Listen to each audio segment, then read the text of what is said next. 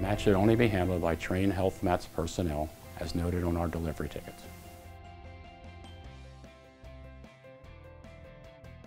Should mats have to be moved, they should adhere to the following instructions.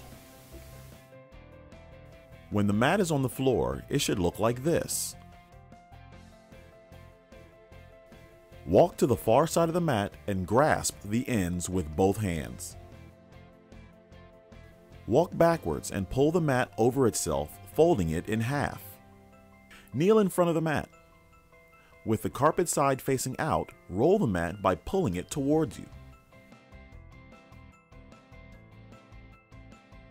When rolled properly, the sides of the mat should look like a perfect spiral.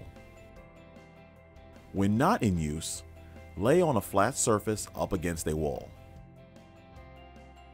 Do not use any of the following methods to roll the mat. Rolling it this way creates creases inside the roll, causing an S shape. Do not toss the mat in the corner.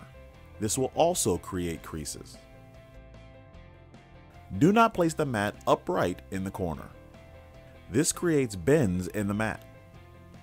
Do not drape rolled mat over objects such as ladders or shopping carts.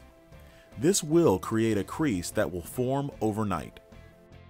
Do not roll mat sideways.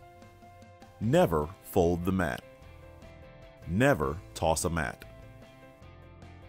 These actions will greatly increase the chances of bends or creases forming in the mats overnight.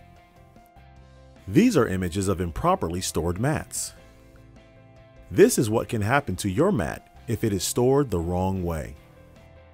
Health Mats takes pride in supplying mats for our customers, and we want to be there for you. If a mat should become damaged while in your care, call Health Mats immediately so we can attend to it. Thank you.